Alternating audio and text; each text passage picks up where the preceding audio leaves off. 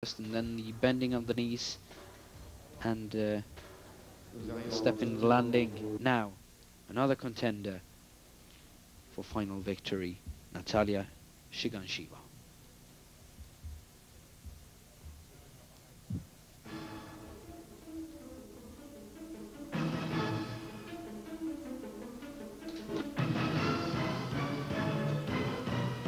It's a perfect routine now, Ziganshina, and look at that landing on the Tsukahara. Really going for goal here. Two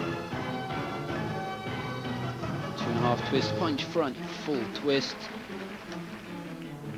Oh. Dynamic performance from Ziganshina. The question is, will it be enough? You know that Chusovitina had 9.15 here, which means that Ziganshina needs 9.05.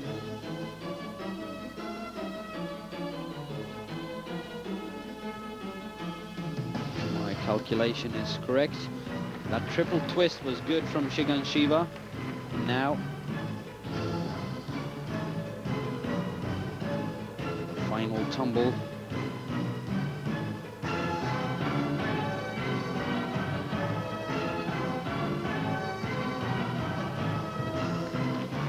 It's a good double piked.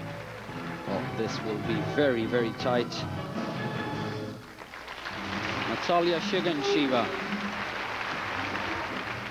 here, and there you have it, 9.025. That is enough to bring the Gander Memorial to a tie. And,